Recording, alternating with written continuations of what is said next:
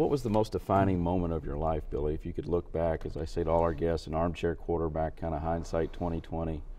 Is there that one defining moment that kind of turned the tide one way or another in something?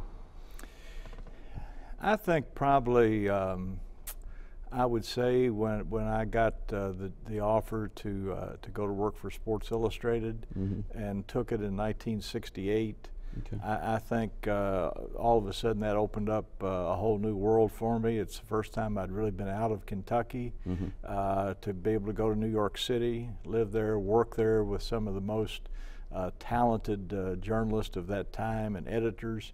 I think that that decision really changed my life and set me on a direction, and just really just elevated my standards about journalism, and I would probably say that was as important as anything.